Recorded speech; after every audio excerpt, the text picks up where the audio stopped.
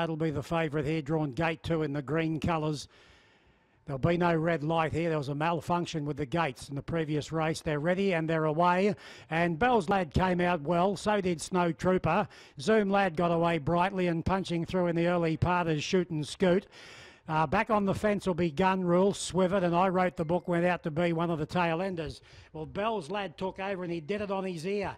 So at the end of 350, the top weight's on top by Wonder Snow Trooper. Zoom Lad's up to third. A length away fourth on the outsiders. Shoot and Scoot, and back fifth on the fence. Gun Rule from I Wrote the Book, and Swivet's 2 lengths away last of all. They've got 800 left to go. The leader is the top weight, Bell's Lad, and he leads by 3/4 now. He popped off the fence on Snow Trooper to go a little closer. 3 deep, Zoom Lad. On the fence running fourth is Shoot and Scoot. Wonder I Wrote the Book, Gun Rule, and Swivet is back last of all, and it'd be 5 or 6 off this leader, and that is Bell's Lad, and he's starting to stretch them out now as they approach the 500. He got away, and it's Bell's Lad approaching the corner, leading the way by 3. Snow Trooper and Zoom Lad a length away. Then on the fences, Shoot and Scoot from I Wrote the Book, Swivet, and Gun Rule will be last, but Bell's Lad, he straightens up with a commanding lead. He leads by 4 lengths on Snow Trooper. A length away then is Zoom Lad, and then on the fence, Shoot and Scoot, and Swivet is next, but it's all Bell's Lad with 50 to go. It's 3 for Laurel Crow. It's 3 for William A. Savage,